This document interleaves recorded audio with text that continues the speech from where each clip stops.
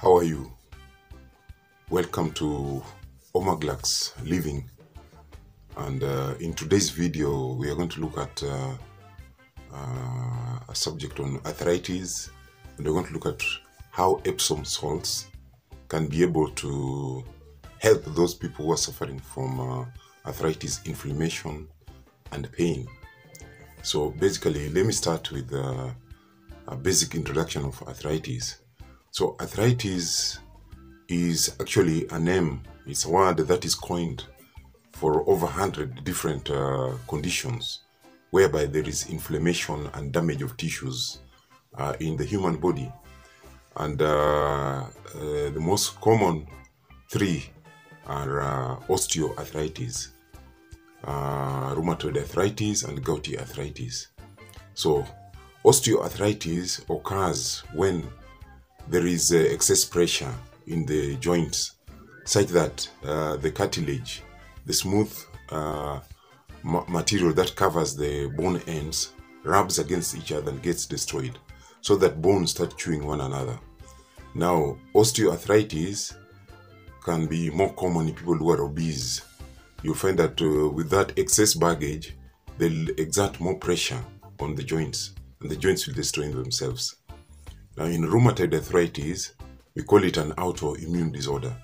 In other words, in rheumatoid arthritis, the body's own immune system mistakes the synovial membrane that covers the joints. It mistakes it as an enemy.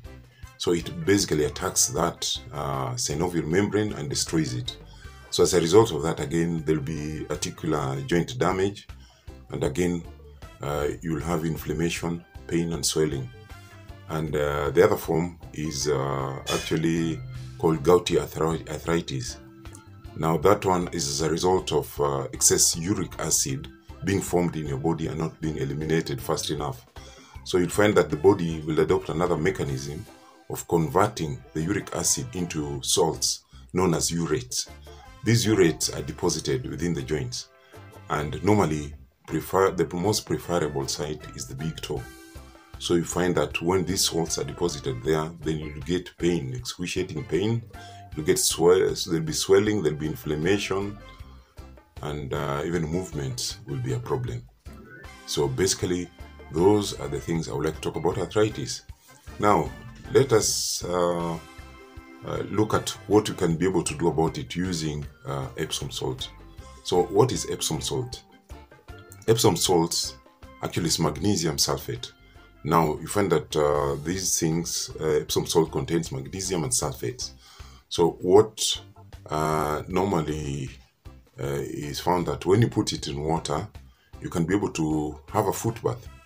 In other words, you can put your feet in the solution and it will be absorbed into your body, so that will increase the magnesium and sulfate quantity in your body, and this will have an impact on your general feeling or well-being during your arthritis.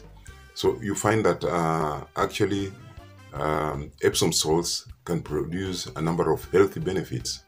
One, you find that it will be able to relax your body so that you can be more calm and you can even have good sleep. Another effect of Epsom salt is that it helps in detoxification by making your pH alkaline. So you find that your body will be able to eliminate waste and toxins within the body. So that's a good plus sign. So you find it also will reduce inflammation in the body and pain. So how do we do it? So the steps are very simple. Buy a packet of Epsom salts. Then what you're supposed to do, just get a tub which you can put your legs in. So what you do, put some warm water into the tub that can cover your feet. Then add about 2 to 3 tablespoons of Epsom salt. Let it dissolve. Then rest for 20 minutes with your legs in the water so that it is absorbed. Then after that, basically remove your legs out of the tub and wipe them and relax. So this process can be repeated, say, twice a day. and within the week you can do it, say, about 3 times until you get the benefits from it. So it's a very simple process.